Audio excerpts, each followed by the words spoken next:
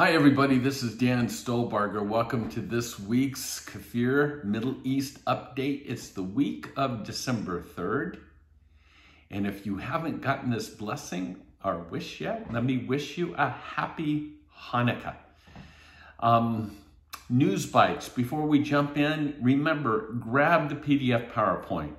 Website, holygroundexplorations.com, or just click the link on this YouTube page. Most of the time we have more information in the PDF PowerPoint than we do have time for in this YouTube video. So what's going on in the Middle East this week? Diplomats warn that Tehran is literally weeks away. Let me say that again, weeks, not months, not years, but weeks away from obtaining enough material for a nuclear bomb. The delivery to deliver it is still an issue, but having the means or the product or what's necessary for a nuclear bomb, they are simply weeks away. So we know all these negotiations right now that are going on in Vienna. And you would think that the Iranians would sort of chill a bit, but the Revolutionary Guard spokesperson, the general, warns that Tehran, and this is such a olive branch for these nuclear deal negotiations, but his quote is that Tehran will not back off from the annihilation of Israel, there's no doubt about this. He goes on to say, we want to destroy Zionism in the world. There's that olive branch for you. We get it. We use it. We're going to annihilate Israel. So where do we stand? We want to cozy up to this peace partner? Because let me tell you really quickly, first it might be for Israel, but guess who's next? Well, let's go on. As a result of Iran's continual threats, their pursuit of nuclear weapons, Israel is, and we've been saying this over the last couple of weeks, Israel is weighing its options, especially if these talks fail in any way. The U.S. is telling Israel not to attack, saying it won't work, but if Israel does strike, and this is from my friend Amir Safate, he goes on to say, if Israel does strike, there's the possibility that it can trigger an Ezekiel war scenario. All sides, Iran, Turkey, Russia, all sides are ready for a full-blown confrontation. Well, and it wouldn't be a Middle East report if we didn't talk about COVID, right? Just so you know, we'll get into a little bit more. Well, let me just get it out of the way. I don't know what's going on. This Omicron now, Israel shut down for a 2-week period. I've heard both sides. I've heard this is the worst case scenario, and I've heard after 2 weeks, things are going to be wide open because bottom line is that it's not as strong. It's not going to have the impact. It might be more contagious, but it's much more milder version. Bottom line, as I stand right now, I still don't know. But I find this information, and again, before I share this, let me just say to you, I realize every single human life is valuable. So let me state that. But the statistics tell us that COVID-19, although a serious disease, but it bears constant repeating that the recovery rate in Israel for COVID is between 97% and 99.5%. The recovery rate from COVID. Okay.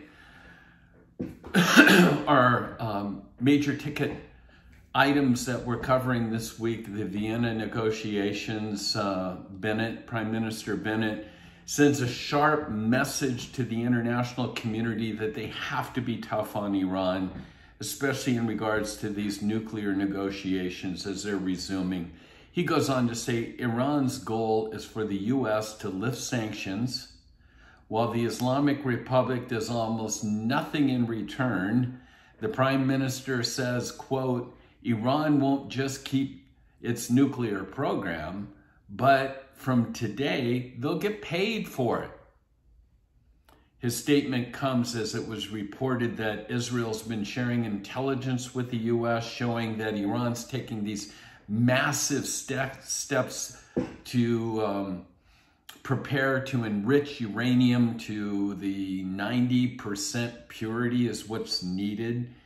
And so the bottom line, as we said before, you would think that there would be some subterfuge, but the Iranians are just coming out in so many words saying, when we get it, we're using it, we're going to annihilate Israel. What's Israel to do? So once again, I think I'm not saying we're days away, weeks away.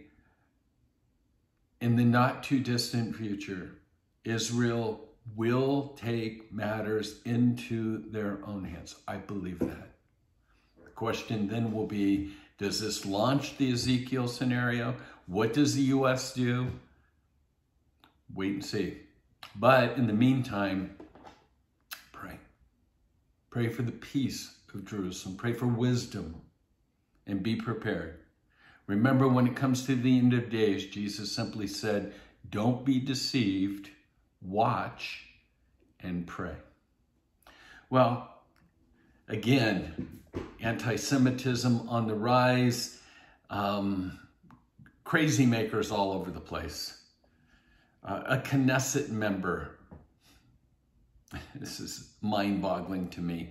One of the parties in the Knesset, they gave the paper-thin coalition of Naftali Bennett's government is obviously Arab, Islamic, and a quote from the leader of that party, the Temple Mount belongs to Muslims only.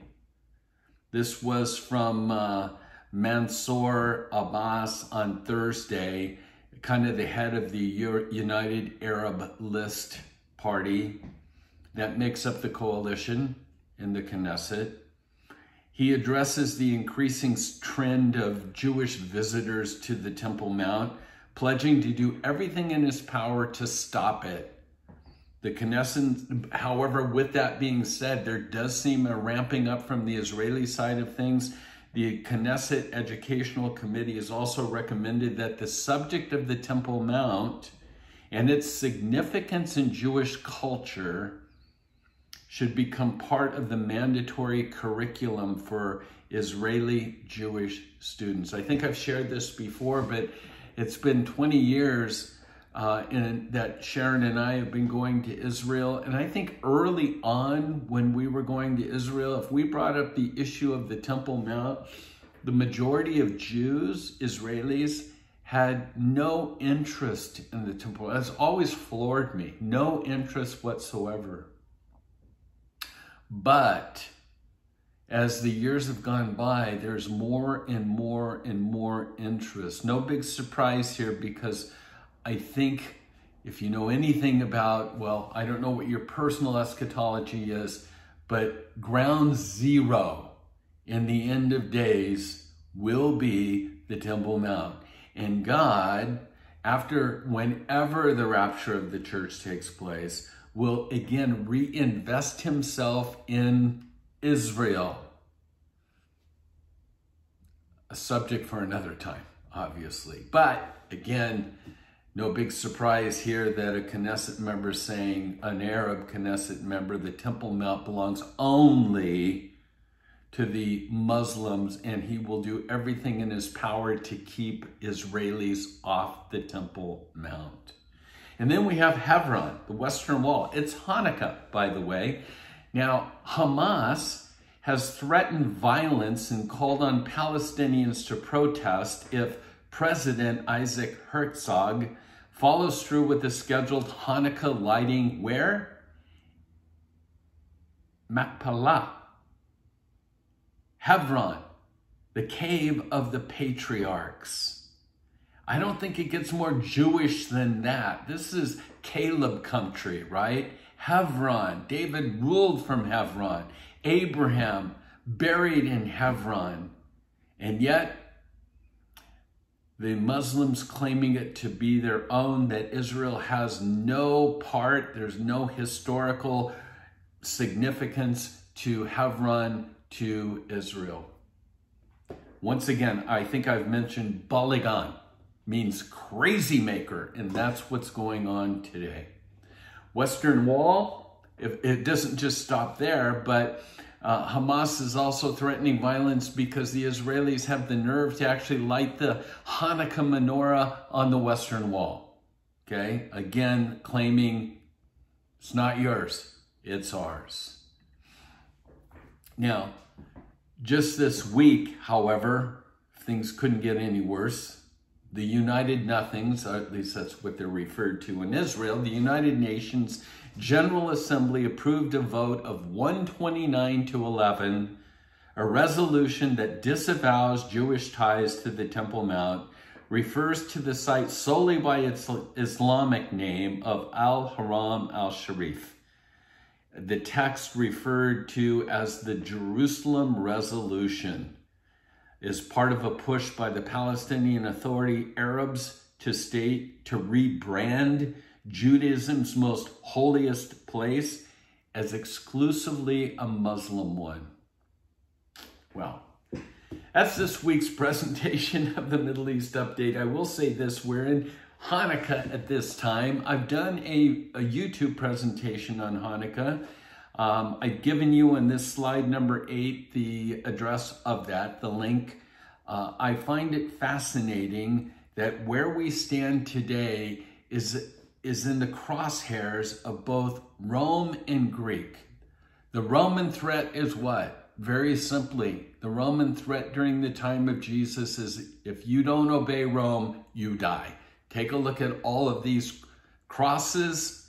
You mess with Rome, that's your fate. On the other hand, the Hellenistic, the Greeks, looked at the Jews and said, you know what our job is? You're going to become just like us. We're going to assimilate you into our culture. You're going to speak the language. You're going to dress the part. You're going to worship our gods. In the midst of all that, we have the Maccabees. Again, I think it's fitting as we look at the world around us to see what's going on in terms of the Maccabees and Hanukkah. So I encourage you, check that out. It's on our YouTube page. So with that, we've prayed. We've talked about praying for the peace of Jerusalem. That's our report for this week. God bless you and shalom.